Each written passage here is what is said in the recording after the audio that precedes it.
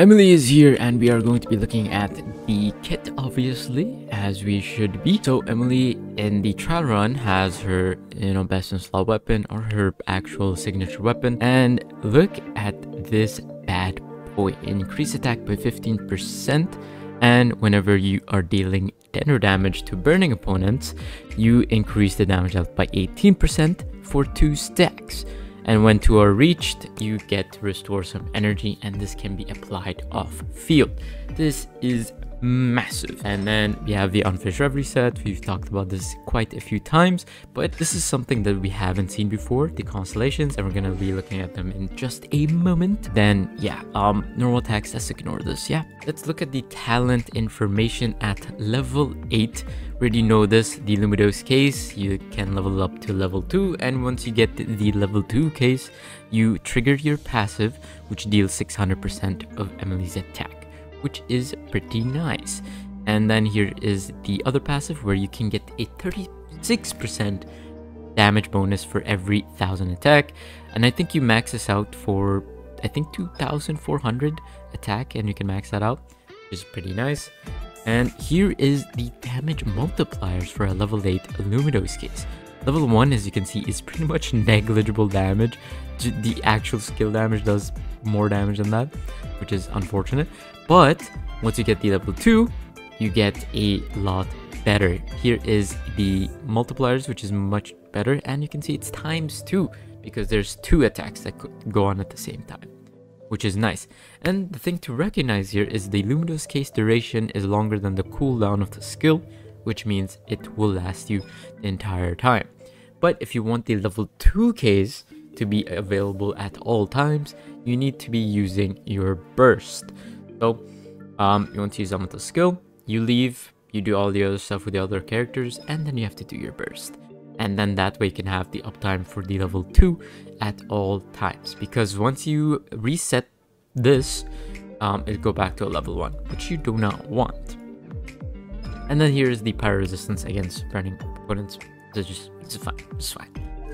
Let's look at the constellations. This is the big stuff, okay? At C1, you increase the damage dealt by fragrance extraction, which is going to be your elemental skill. All right, and it is increased by 20%. Of course, you're going to have the passive talent unlocked first, and when you deal, or any nearby party members deal, burning damage or dender damage to burning opponents, you get an additional scent. What are these scents, you may ask? It's what you gain after doing level 2 Lumidos case. You get those scents dropped, and then once you get 2 scents, you trigger this, which is the 600% in damage multiplier, which is pretty massive. Yeah, so that's just a quicker way to get those firing off much faster. And then here is C2. C2 is really strong.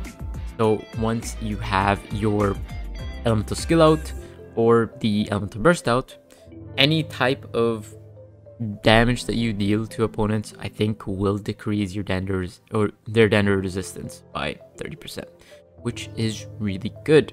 But you have to have the talents or the passive talent activate, and that's the only way it'll happen, which is pretty easy, right? Now, this is C3, you get a little bit more on your elemental skill, which is nice. And then C4, you extend the duration of it by 2 seconds. That's okay. So, and you decrease the duration needed for you to fire off more of those dender damage stuff, which is pretty cool. And then for C6, when using any of the Lumidos case, Emilie will gain Abiding Fragrance. When Abiding Fragrance is active, Emilie uses normal charge attack, she'll gain 1 scent.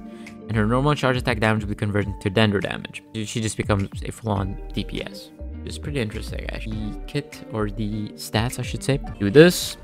So, I think this is how we do it. We do that. Do that. And then we activate some burning. I mean, okay. There we go. I see some damage there when it crits. It's doing some. Okay, that was the nuke. The 600% right there. Okay, let's do some burning on these guys. Oh wait, I forgot to put the new burst. Do that. And then, yeah, the burst actually does some pretty good damage. Okay. Let's not get it twisted here. Let's not get it twisted. But yeah, look. It's actually pretty decent. Actually pretty decent. Get the burning going on. Okay, now I want to try Venom Burst at the same time. So we do this.